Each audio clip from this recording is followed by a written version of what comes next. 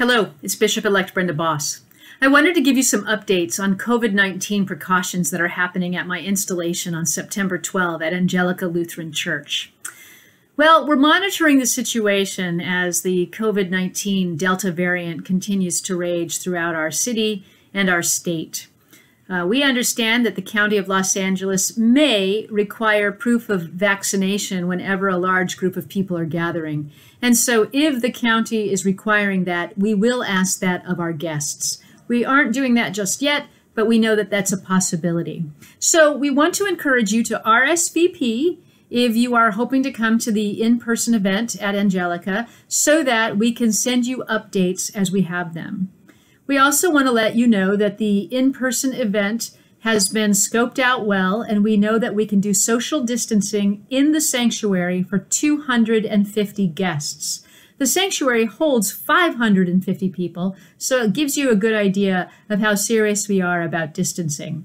We will also have a tent in the parking lot with fans and video monitors for about another 150 people to watch the service out there.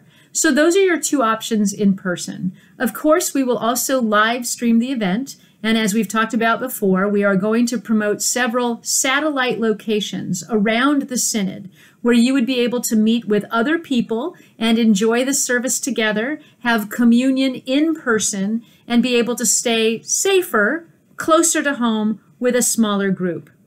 Of course, you will also be able to enjoy this in the safety of your own home.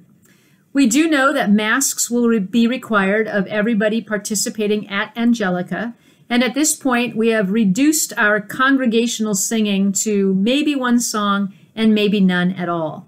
Communion will be served during our service, but we will likely have the very small all-in-one containers that people will be able to commune at their seats. I know this isn't exactly the way we wanted to worship, but thanks be to God, we've been able to find new ways to be safe and still praise the Lord and be able to participate in the sacraments. So again, if you are coming to the in-person worship, we ask that you RSVP soon. We have very limited seating, and we want to have your email to keep you posted. We are not currently requiring proof of vaccination, but we may. Our satellite locations are also coming together. If you have RSVP'd for the in-person event and now wish to cancel that RSVP, we ask that you email shenderson@socalsynod.org, and Samantha will make that change for you. Again, thank you for your interest in my installation, and we wanted you to know that we are doing all we can to make it the safest possible event.